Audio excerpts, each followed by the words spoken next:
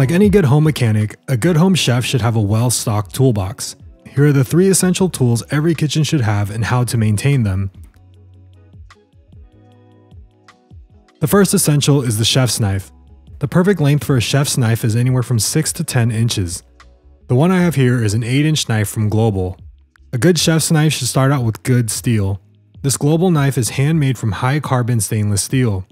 The high carbon content creates a hard blade that can hold an aggressive edge and stay sharp longer. The knife should feel nice in the hand and be well balanced. A balanced knife will allow you to maneuver around kitchen prep with ease. No matter how good the steel is, your knife will eventually dull. A dual-sided whetstone block will ensure your knife is always ready. For the home cook, a 1000/6000 grit block will suffice. The 1000 grit side will do a majority of the work and sharpen the dull edge. The 6000 grit will refine the edge even further and hone the edge to a razor-sharp finish.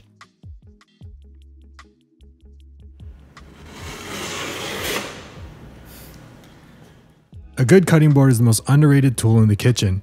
It provides a large, stable surface for food preparation.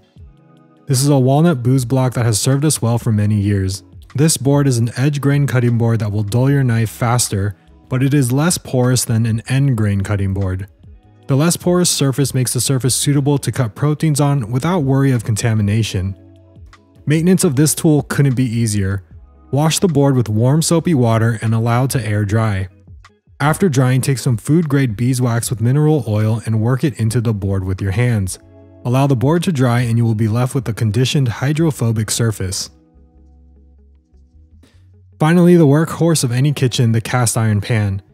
It retains heat well, provides hard sears, and can go directly from the stove to the oven. The only thing you have to be worried about is highly acidic foods, as they will damage the seasoning. Not to worry though, as unlike Teflon pans, the nonstick surface of a cast iron pan can be restored with a little elbow grease and patience. To season a cast iron pan, first preheat your oven to 400 degrees. Wash the pan thoroughly with hot water and soap. Towel dry the pan, then place the pan over medium heat for 1 to 2 minutes. Use a high smoke point oil and rub over the exposed iron. Follow up with a dry towel and wipe off any excess oil. Put your pan into your 400 degree oven for 30 minutes. Every 30 minutes, remove the pan and apply more oil. Repeat 3 to 4 times or until the desired surface finish is achieved.